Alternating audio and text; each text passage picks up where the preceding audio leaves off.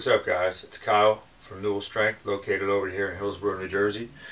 And one of the weekly videos that I've been trying to make for you all is, on my computer, I title it like the Happiness Project. I actually have that book right there by Gretchen Rubin, but it's not based on that book. To me, it was really just, okay, how can we help people get more to a happy state more often? Because that's part of health too, and you got to take time to define that. So this past weekend we went away, Devin, myself, two of my brothers, and their kids and wives. In the past few weeks I've been really just tapped out, burnt out. Things just didn't seem to be going my way. I was feeling like everything was a chore, like I was just dragging things through mud. So I needed that weekend away, to really just kind of decompress.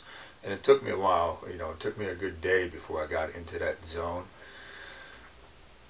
But one of the things we have to realize when we're trying to create our own happiness is, with your journal, when you make that definition, so that's something we've been talking about. What does happiness look like? What does a great day look like for you? So you got to know what that is. You got to have a clear definition.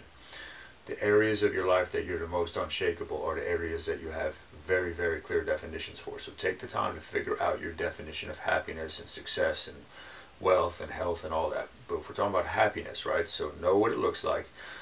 But from mind mapping, one of the things we'll also say is define it. So we defined it, know what it looks like, and refine it. What does it not look like? So remember the D and the R, okay? So define and refine. Those two things are critical, because with me it was like, I know what a great day looks like. I write it in my journal all the time, what happiness means to me. But over this past week, and I said, okay, what does it not look like? What am I no longer going to accept, within my life? And that's a Tony Robbins thing, where he talks about, you need to be clear on what you'll no longer stand for in your life. What is no longer going to be acceptable? So you've got to think about that stuff, and you got to know what it looks like, or otherwise you're just going to be chasing your tail. You're not going to know when you're off track or when you're on track. So recipes, definitions of how you're in certain states are very important to come up with, because this stuff affects everything else you do in life. Your workouts, your health, your relationships. You can't, a lot of people want to segment this stuff. Well, the gym is the gym, and this is this, and this. No, it's all connected.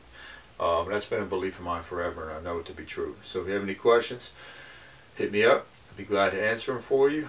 In the meantime, I'll see you next week. Peace.